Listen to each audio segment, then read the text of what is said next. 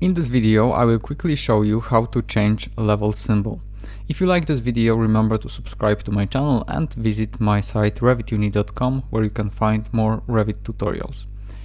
Okay, so we have a default level symbol which is visible right now in the south elevation, and in order to change it we need to understand what kind of symbol is nested into it. Usually I go to edit type and check the symbol parameter. It's called level head circle. From the list I can choose only two options right now. The best method would be to copy the name of this family and search it in the project browser.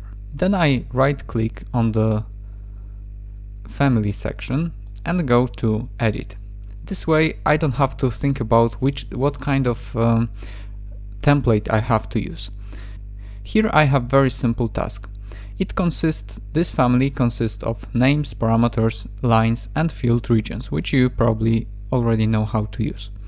So I don't have a reference plane visible, so I go to VG and activate dimension and reference planes.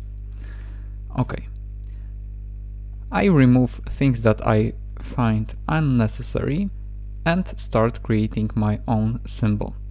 So I go to field region and start drawing something. Okay.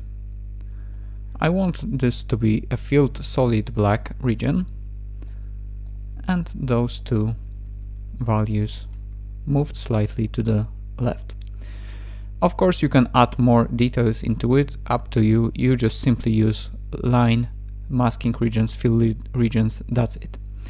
If you want to add additional labels, you click label, press something, but we are very limited in this kind of symbols.